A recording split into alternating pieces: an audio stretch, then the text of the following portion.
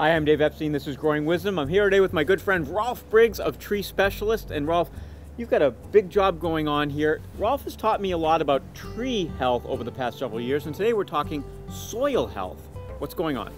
Well, we've got a site that they've redone the house and in the process compacted the soil, and it is extremely compacted, and we're trying to loosen the soil up to get better drainage and soil health.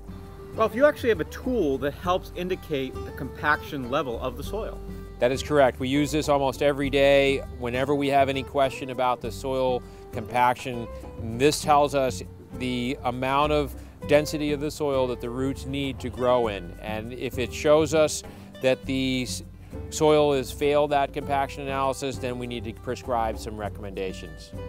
When we push this into the ground, if it shows green on the dial, it's happy roots. If we sees red in the dial, then it's too compacted for roots to grow in or the roots are dying. So we push down, we want this to go 20 inches down, and immediately in the first inch, we're in the red. So we know that this soil is extremely compacted and can't tolerate root growth.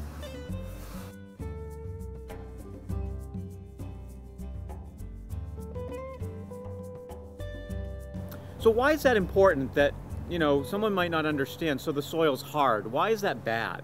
Well, plants require water to grow. It's the blood that makes it work. And if the water can't penetrate the soil, it can't get to the roots to be brought in.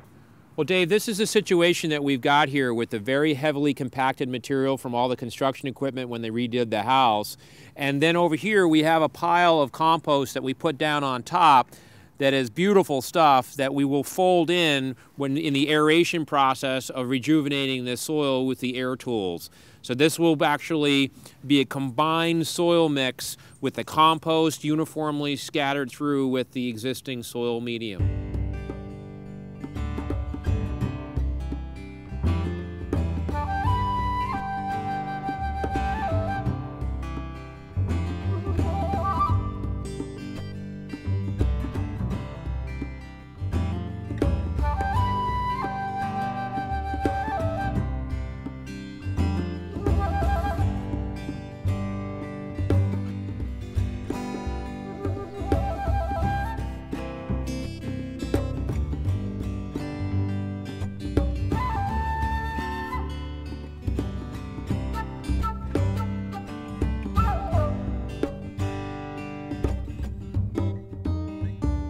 Keeping your soil healthy, incredibly important for all those plants. People invest a lot of money in their landscaping. You better start with good soil. That's going to ultimately lead to good plants. That is correct. We see so many other issues that relate just to the compaction issue. So this is a remarkably important part of the whole process.